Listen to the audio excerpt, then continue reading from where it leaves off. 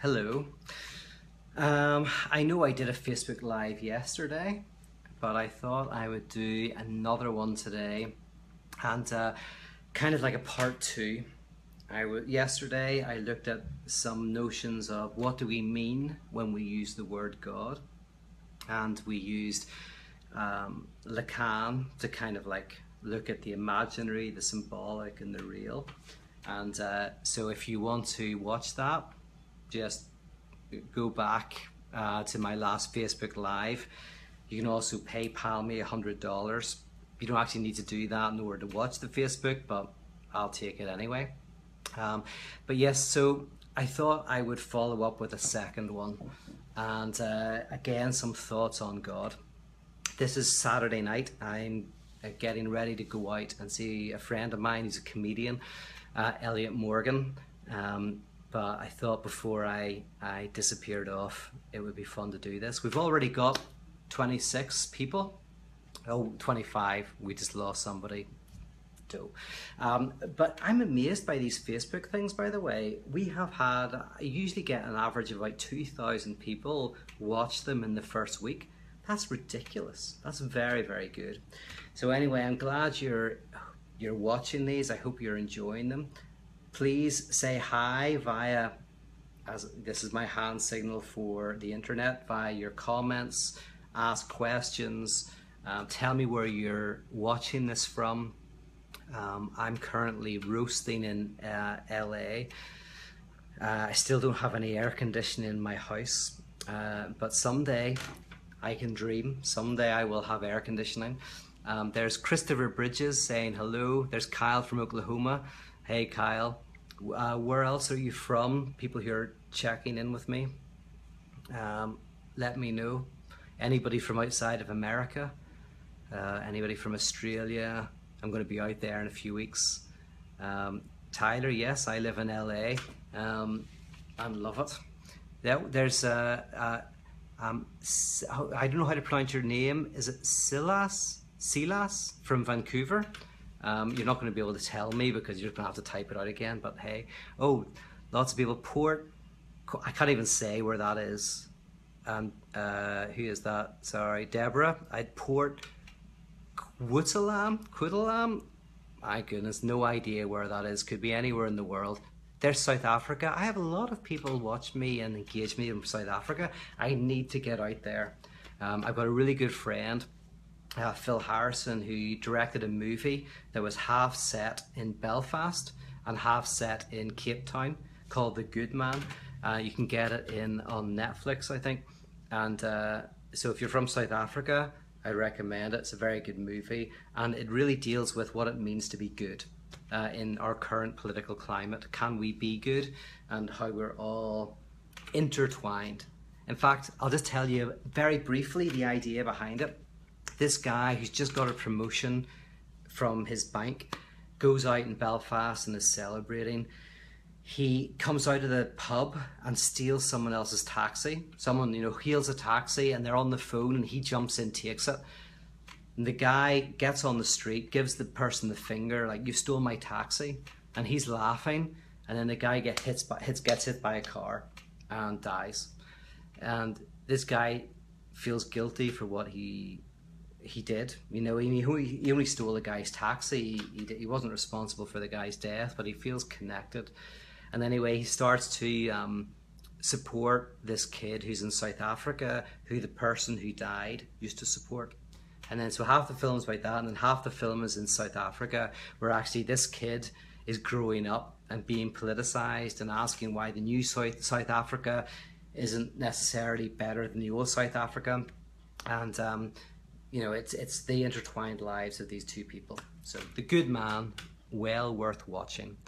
We've got David from Florida Collective, a community I know well. We got Toronto, Alabama, Chicago. Very good food in Chicago. Much better than LA, I gotta say. LA food is terrible. Belfast is as good as Chicago, I would say.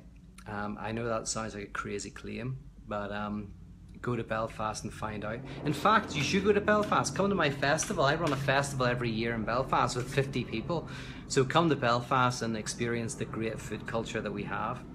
South Bend, Jacksonville, Arizona, New York, Palmdale, Sydney, Australia. Hey, I'm getting out there soon. Grand Rapids. I like Grand Rapids.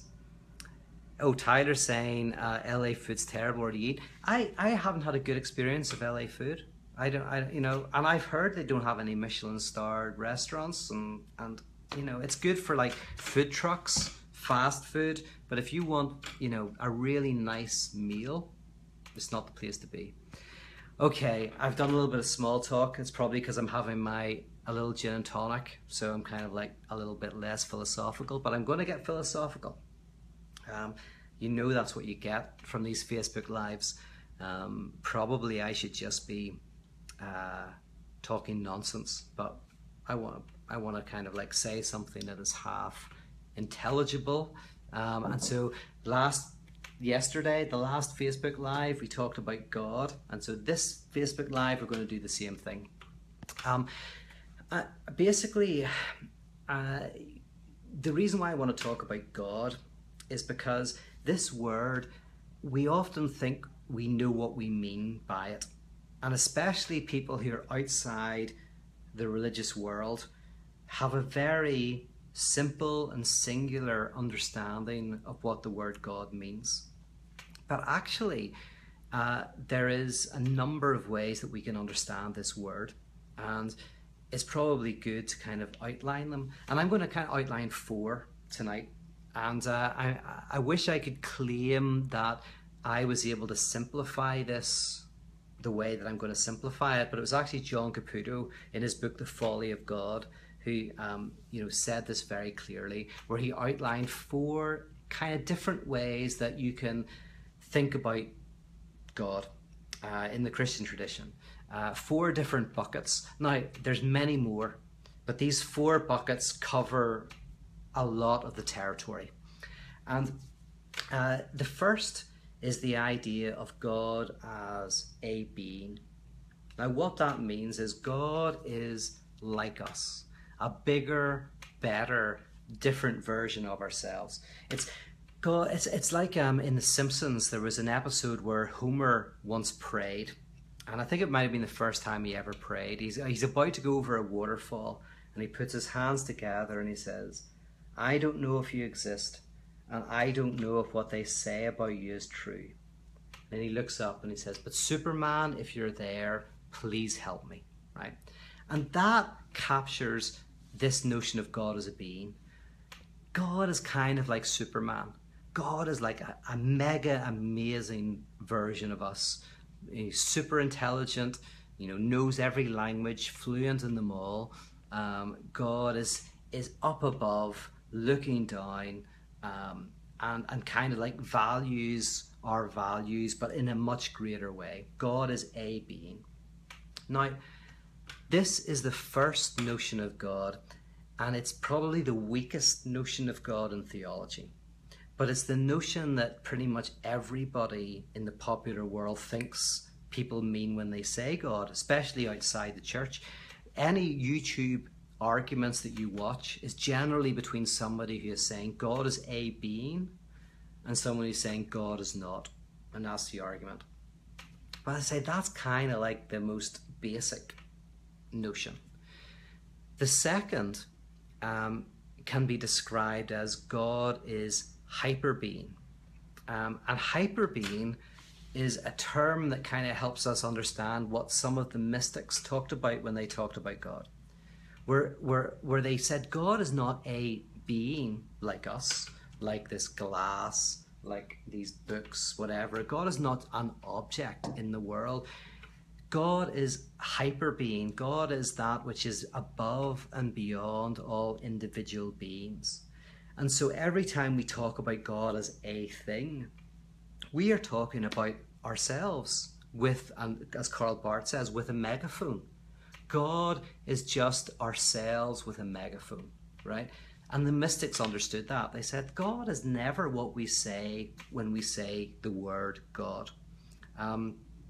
one of the critiques that is often used by new atheists is the idea that if you could imagine an encyclopedia of gods, with thousands of gods, all the gods that have been believed in all throughout history, Christians disbelieve in all of the gods in the book except for one, and the atheist just disbelieves in that God as well, right? Now C.S. Lewis had a weird and interesting answer to that, which is the Christian believes in all of them, like they all have something to say, but let's put that aside. In the hyper-being notion of the understanding of God, the Christian is the one who disbelieves even in their own belief in God. They also are atheistic in relation to their own understanding, because they keep reminding themselves that what they refer to is beyond reference. It has to be denominated, it has to be denamed. Every name you give is denamed. This is why atheism and theism within mystical tradition have always been connected, because you have to be an atheist towards your theism. You live between these two worlds. As I say, look at the last Facebook page for more information, Facebook Live video for more information about that. But we live between atheism and theism, believing and disbelieving in the conceptions we have of the divine. As an example, Anselm is very good on this. Anselm once said, God is that than which none greater can be conceived. That was his definition of God. And in the Proslogion, he said, God is that than which none greater can be conceived. Now, traditionally, people thought he was saying God is the greatest conceivable being. And this means that he was the founder of the ontological argument, whatever, right? But Jean-Luc Marion, a philosopher, he really drew out how Anselm is not saying God is the greatest conceivable being. God is saying, he is saying that God is greater than conception, because I can conceive of something that is amazing, right?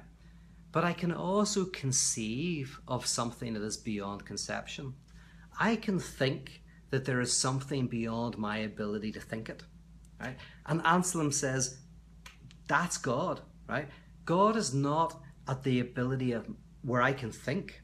God is kind of in the realm beyond thought. And human beings, and this sounds weird, but as human beings, we don't just think things.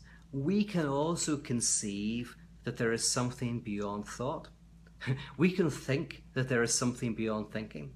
And Anselm says this is what we mean by God. So that's God as hyper-being. That's the second one. God is a being. God is a hyper-being. The third, can anybody guess what the third is? I'll give you a few seconds. You won't have time to type it, to be honest. God is the ground of being. And this is where the existentialists come in. And they say, well, actually, the tradition that Christianity comes from ultimately says that God grounds everything. So you cannot think of God as an object, because as soon as you think of God as an object, you have a subject, that's me, thinking of God as an object. Subject, thinking of God as an object, right? Subject and object. But God precedes subject and object. God is not an object. God is that out of which subject and object arise. So as soon as you think of God as an object, you are thinking something less than God. And so for someone like Paul Tillich, you have to embrace the ground of being. You don't think God, or Schleiermacher as well, to be honest. You don't think God as a being. You kind of, in one sense, how would you say it? You just exist. You meld into life. You give yourself to the world. And in doing that, you break the subject-object distinction and you encounter God. So God is not something you think, because as soon as you think something is the key, something, some object, you think of some object. God precedes objectivity, therefore you're thinking less than God. Hence, Tillich said atheism is closer to God than theism, because, than certain forms of theism. Because certain forms of theism make God into an object, and that then does an injustice to God. So the Christian has to embrace atheism in order to, as a pathway to God as a grounded being. So that's the third. Hopefully you're enjoying this. I don't know. Give me some hearts if you are. I don't know if there are hearts. Oh yeah, no, thumbs up. Give me some thumbs up if this is good. Oh, there's a heart. You can do hearts. That's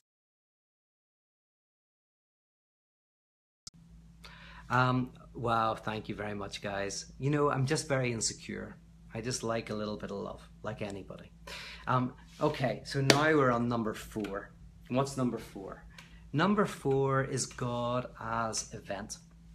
And you can stop it now, guys. You're going to encourage me. I'm never going to leave if you give me too many more. So yeah, thank you. God as event, and this means that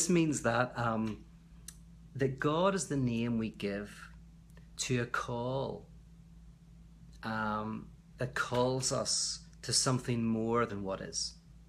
That God calls us, God is the name we give to that which reminds us that the universe is not one-dimensional, that we don't just lose ourselves in everyday life, but that democracy and freedom and love and righteousness call us to better worlds, to better being, right?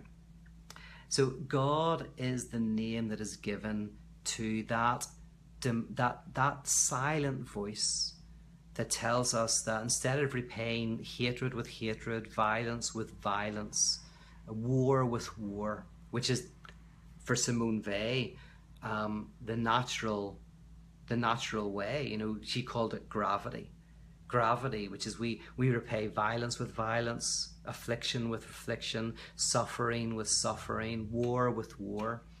God is the name we give to grace. She calls it grace, gravity and grace. To that which calls us to repay violence with peace, with hatred with love, you know, suffering with beauty. And now, so I've outlined 4 different notions of God. God is a being, God is hyper being, God is the ground of being, and God is event.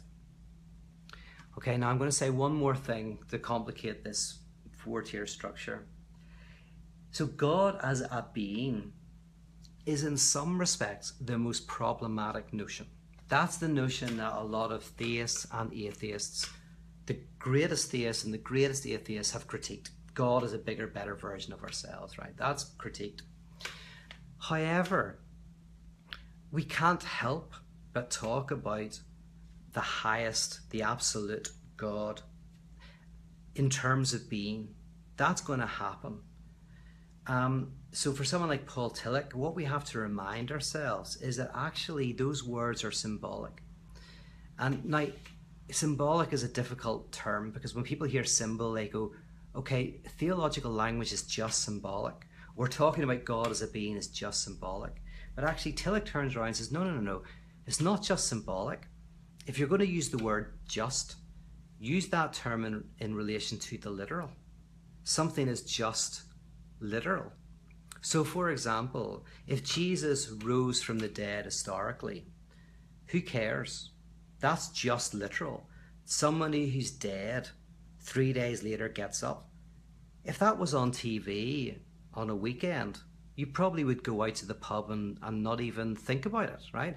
You might discuss it for 10 minutes with your friends, but it wouldn't be a big deal. There's no Lazareans walking around, you know. A literal, you hear somebody in Cape Town was dead supposedly, and 3 days later they got up. That's just pub conversation, right? That's just literal. Or you think of a flag. A flag, if it's just literal, it's cloth, it's material, and it's colours. That's all it is, right? So for something to be symbolic, that has a subjective resonance with you. I think it was Meister Eckhart who said, if Jesus rose from the dead 100 times in reality, but never once in my subjectivity, what would it mean to me? If you look at a flag and you see it burn and it's just literal, just material and just colours, it won't do anything to you. But if it's symbolic, it means something. Not whether good or bad, but it means something. So in a sense, theological language is at its best symbolic. It reflects something deep within ourselves. It resonates with us. If it was just literal, it would be of minor interest, but it has to have some sort of subjective kind of connection. So in a sense, we often in church will speak of God as up there, God on high. Do we literally mean that God is higher than us, that like literally up there, that Jesus, when he ascended, went into space or whatever, right? No, we don't mean that. That's symbolic. We usually are referring to one of these three things. If you're not, I think theologically that's called idolatry. That's an idolatry, right? But usually people are referring to one of these three things. Hyperbeing, ground of being, God as event. And interestingly, if you want to add a little bit more to this, God as hyperbeing is the most kind of orthodox one you can take. It's mostly theistic and orthodox. Ground of being is really a bit in between. You could be atheist, theist, that's a little bit, God as ground of being, a bit confusing. And God as event is the most unorthodox and atheistic one of the three, right? But those three, one of those three is probably what you mean. And in my work, I've always said that whichever of these three you kind of fall down on, they're better than being a literalist on the first one, God as a being.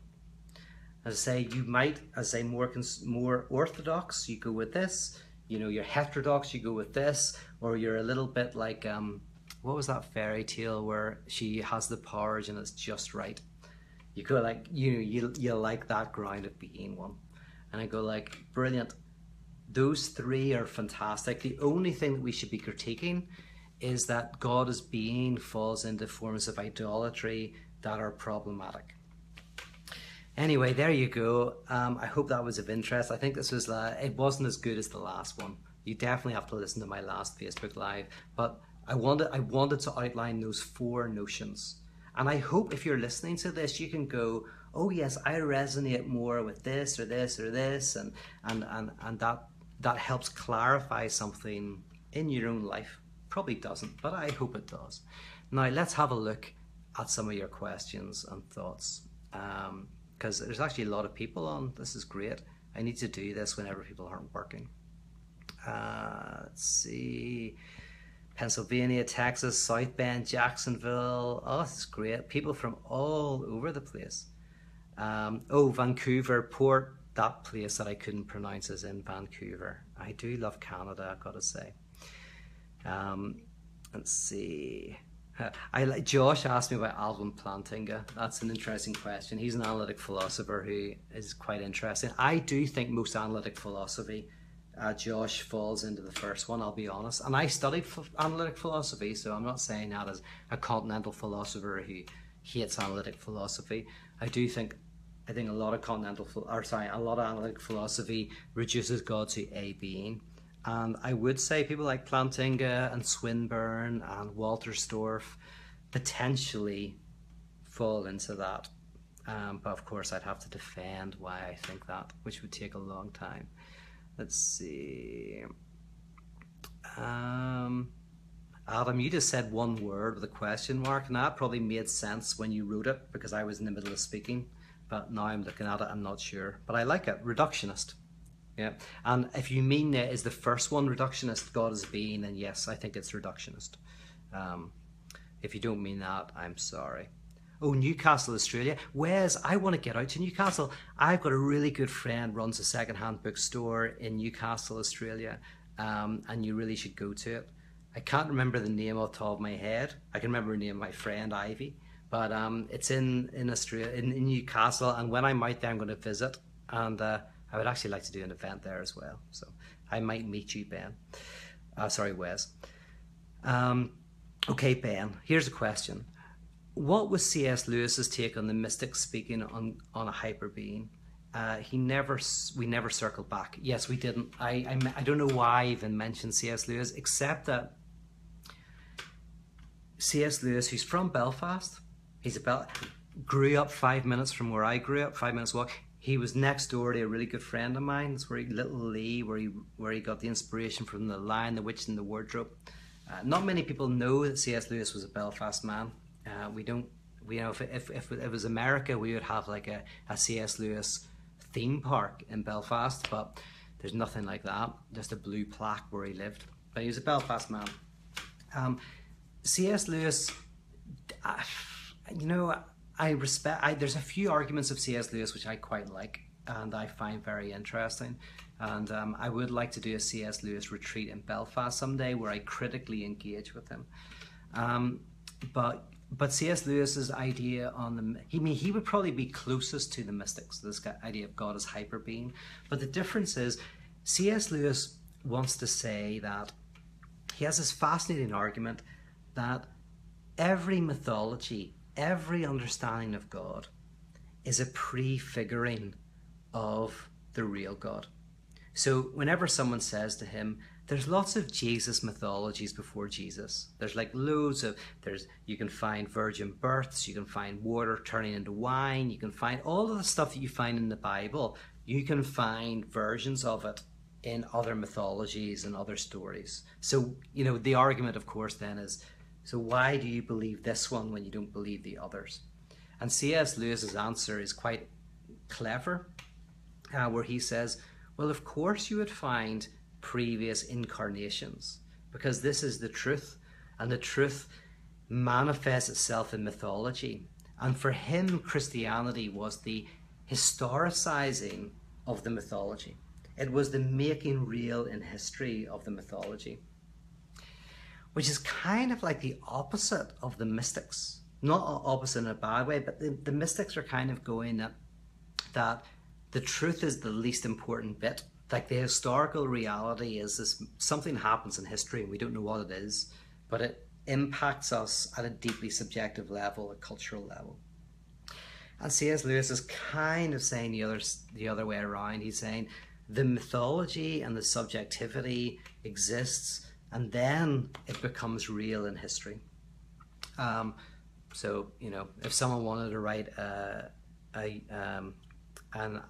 university paper on that would be quite interesting. Let's see, Debbie, but your conception is limited, right? I'm not sure what you're referring to. If you're referring to, in a sense, the mystics are saying, yes, all conceptions are limited. The very idea of a concept is that it doesn't match up to the real. It's kind of like building a church is like, in the aftermath of an experience, you build something, and what you build is evidence that you've been touched by something, but it doesn't capture something. Like building a building, building a church doesn't tell you something. It's what comes after. So for the mystics, concept and thinking for Anselm is always by definition limited. Now, it gets for others like the people like Derrida, it becomes more complicated because they say the unknowing is not because God is beyond knowing. Unknowing is hard baked into reality. If you think of quantum mechanics as a version of this, is that in Newtonian science, the unknowing is outside of the knowing. The universe in principle can be known, but there is something that cannot be known, which is what grounds the knowing world. So traditionally, we can know stuff, but there's something beyond that we cannot know. In quantum mechanics, the unknowing is built into the material world itself. So unknowing is not a limit to your understanding, it's actually part of your understanding. So we can do another Facebook Live about that someday. Let's see. Sounds like Eckhart, says Christopher. Yeah, Eckhart famously in one of his most famous sermons said, I pray God rid me of God. And that for me is one of the most succinct definitions of the mystical tradition. He says, I pray God, so he's praying to God, rid me of God. Because every time I say the word God, I say less than God. Meister Eckhart is definitely one of the greatest mystics. Tyler, was Tillich a panentheist in any way? Is our being grounded in God's being? A panentheist is someone who believes that everything is in God, but God is not reducible to everything. So everything arises from the divine, but the divine is not reducible to everything. And in that sense, Tillich is a form of panentheist. But panentheism is very metaphysical. It's still talking about kind of a, it's difficult. Like, so Tillich wants to say that the ground of being is not reducible to being. So in that sense, he's a panentheist, but only in that sense. Only in that sense. He's not saying God is a person who is beyond the world. He's just saying that everything that is not reducible to the ground out of which everything arises. And you can be a theist or an atheist and think that. The unconditional, yeah, Adam, yep, that's Tillich, the unconditional. Let's see, absolutely. Goldilocks, thank you, Deborah. I appreciate it. I can't believe I couldn't remember Goldilocks. Gilbert, you're saying open versus process theism. Maybe, but if you know me, Gilbert, I don't know if you do, I don't know if you've read me or not, but if you know, I'm a little bit critical of both of those. Although I've got friends who are both very good friends who are into process theism, but I want to reject both of those. But this is not about me. So Gilbert, look at me. I'm so narcissistic. I'm trying to make this about me. This is not about me. This is about some ideas. So open theism, for people who are watching this and interested, is basically a movement that I think broadly took place within evangelicalism. Within, actually, I think some YWAMers, but I could be wrong in that. The idea that God the future is unknown even to God. There's something fundamentally open about the future, and so in one sense, God is open to the future. And it's not that the future is decided and we're just basically playing a game that has already been played. And then process theism, this probably sounds quite similar in many ways, but process theism is God is unfolding with the universe. So God is changing with the universe itself and growing with the universe. So they're both positions about God. And I actually don't know if they would fit neatly into this 4-tier thing that I've written. In that, I think you could fit them in various ones. I think that's another dimension that you're adding to the whole thing, which is an interesting dimension. Okay, let's see. I'll probably do one more, and then I'll let you get on to watching your Netflix or hanging out with your friends or reading a book or going to bed or whatever you're going to do. Let's see. So the last 3 people are Joe, Becky, and Josh. They're not all questions. Okay, Josh is the only one of those 3 who's asking a question. Let's see. Josh, could you go over how the event ties into the weakness of God? Yeah, that's a biggie. The event, okay, I'll try. So the event was the last one I mentioned. God as this event, this something that happens that calls us to more. So for example, democracy, you can never describe what democracy is. As soon as you describe what it is, you've frozen it, and it's not really democracy. It's less than democracy. There's something in it that calls us to something better. And this can be in the name of God. God is the name of what calls us always to different, better worlds. And John Caputo, who is one of the advocates for this, I would recommend you buy his books. I wrote the foreword to one of his recent books, Hoping Against Hope, says that this can be called the weakness of God. That God is not this strong being that kind of controls everything, but God is better understood as this weakness, this weak force in the world that is always breaking open the strength. People who say, this is the way it is. This is with the armies, the people with the guns, the people with the tanks, all of that. That's strength, right? And some people think of God as super strong. So there's an army with all of these tanks, and then God has more tanks, better tanks, stronger weapons.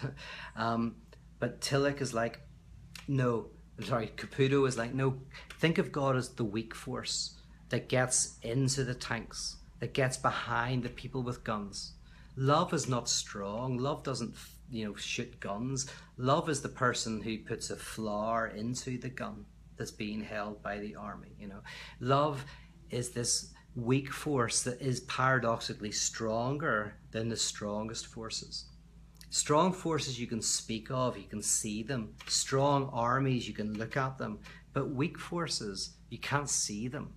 You can't kill them. You can't get hold of them. And so for Caputo, whenever you talk about the weakness of God, when Paul said the weakness of God is stronger than the strength of humanity, and the foolishness of God is wiser than the wisdom of humanity. It's this idea that God is never that which you can grasp, never that which blesses.